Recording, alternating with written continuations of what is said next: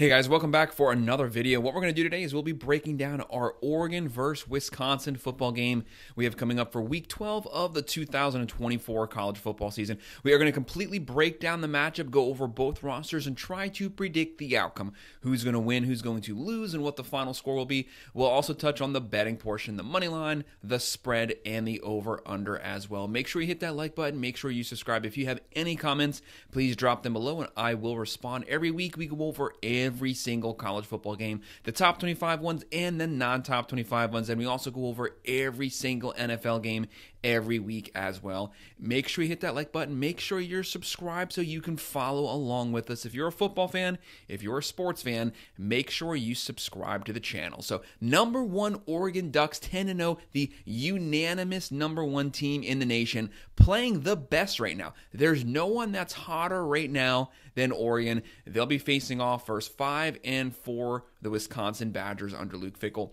You don't want to sleep on Wisconsin, though. They're 5-4, but this is a team that's actually been playing better probably the last 3 to 4 weeks because they've gotten back to Wisconsin football, lining up, running the ball downhill. They have Phil Longo as their offensive coordinator. He loves to run the air raid, but it just hasn't been working because they don't have the personnel right now at Wisconsin, and their quarterback, Tyler Van Dyke, he goes down with an injury. Locke steps in, so they have to adapt their play style, and they're doing what Wisconsin does best, just running right downhill. But right now, Oregon has a 75.6% chance to win this game.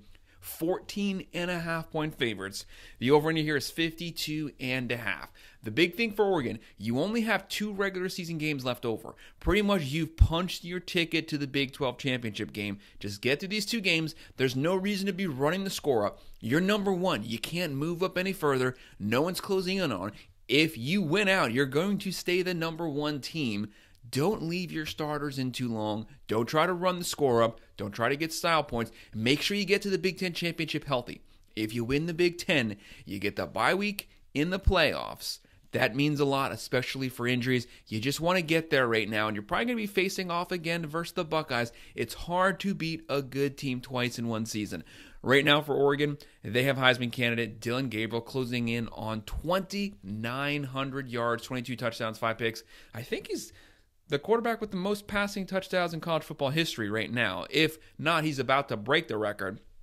Really doesn't mean anything because obviously he's been a starting quarterback for like 35 years right now. And then Wisconsin has Locke closing in on 1,500 yards, 8 touchdowns, 8 picks. A lot of turnovers there. You have to play a clean game. You got to get the turnovers down to be able to compete with Oregon. Oregon comes in. They have a top 5 overall roster. They've been recruited well. They've been working the portal. They have a top 10 offense. They have a top 10 defense. They can beat you in multiple different ways. Right now, they're averaging 35.7 points a game, throwing for 296.2, running for 169.3, and only giving up 16 points a game. That is incredible. That's a top 15 national defense statistically. They give up 190 passing yards, 117.6 rushing yards. Very good on both sides, giving up about 310 yards every game. And for Wisconsin, they're averaging 25.1.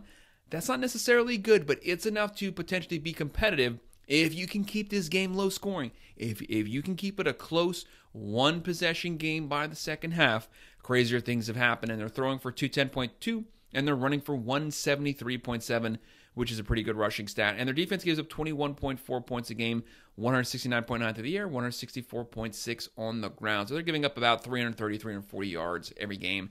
That 21.4 points given up on defense, that's actually not bad considering the fact that their defense is on the field a lot because the offense does struggle to get first downs. They're only averaging 25.1 points a game.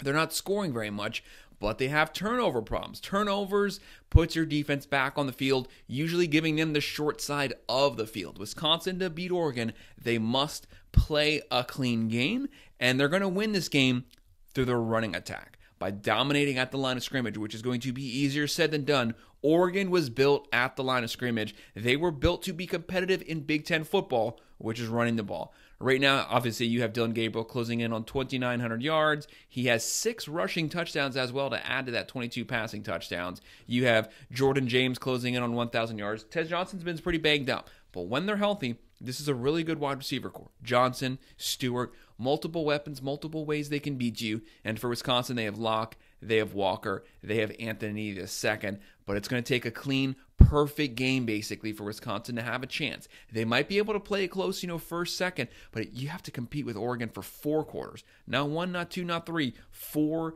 quarters of aggressive pounding football and also spreading it out, airing it out, lining it up, running it right down your throat. Multiple ways they're going to line up. It's going to take a lot to be able to beat Oregon here. Can Wisconsin pull it off?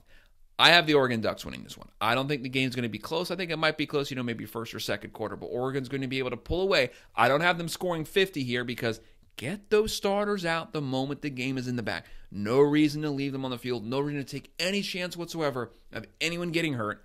I have Oregon winning this game 35-17. I have them covering the spread. That's just barely coming in at the under, but that line's probably going to move by the time that we get to kickoff. But that's our breakdown of our Oregon Ducks versus Wisconsin game. Make sure to hit that like button. Make sure to subscribe. If you have any comments, please drop them below, and I will respond. Thank you.